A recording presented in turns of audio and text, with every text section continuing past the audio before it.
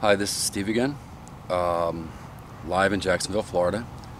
Like to wish everybody out there season's greetings and happy holidays.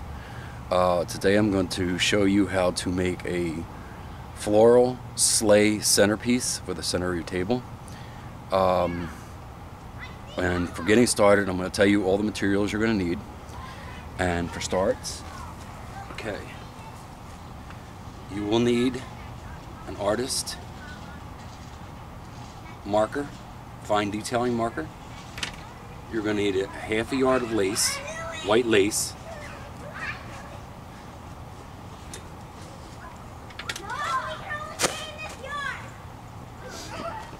You're going to need a strand of fiber optics, which you can pick up at any hobby store or floral supply store.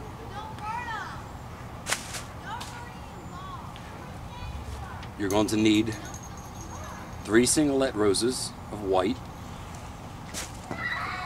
and 2 bunches of poinsettias. I picked up the Velvet brand. You're going to need Spanish moss. You're also going to need a can of semi-high gloss indoor-outdoor enamel paint. Red.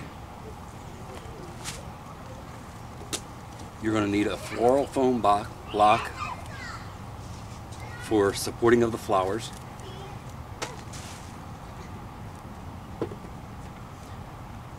A paintbrush to apply the paints on. A very hard bonding glue, crafter's glue preferably.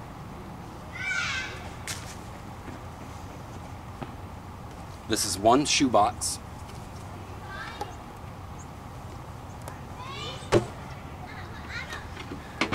Now, out of the craftsman's tools, you're going to need a handsaw.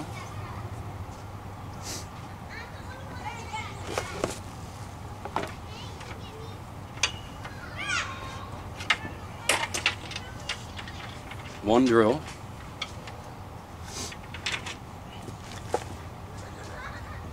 A 1/2 inch plank board.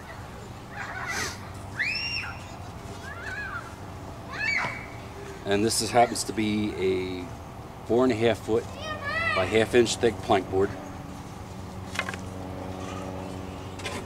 This is the thinnest grade of plywood. This is a 4 foot sheet by 3.5 feet. It's the thinnest plywood board.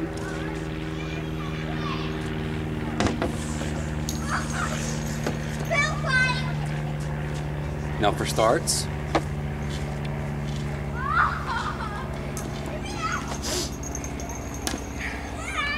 we're going to draw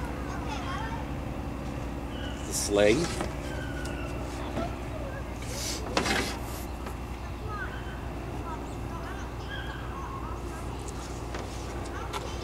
You're going to need the shoebox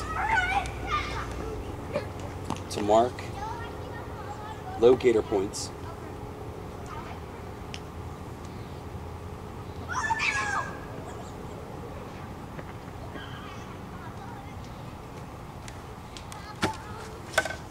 And as you can see, I put 4 dashes. One here, one here. The length of the shoebox.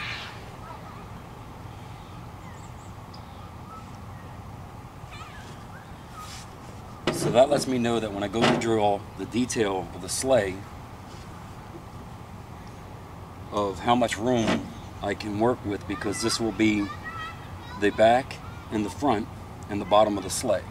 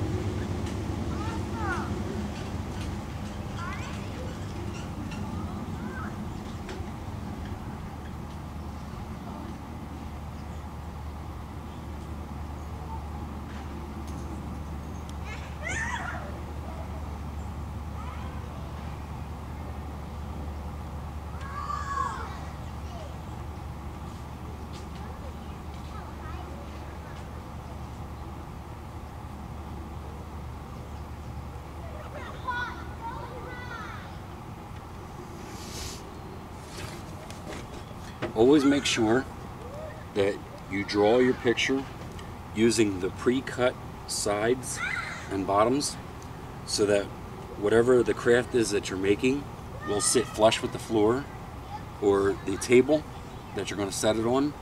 This way it won't be a choppy cut, and you know it's cut precise, and your whatever your craft is that you're displaying will not wobble.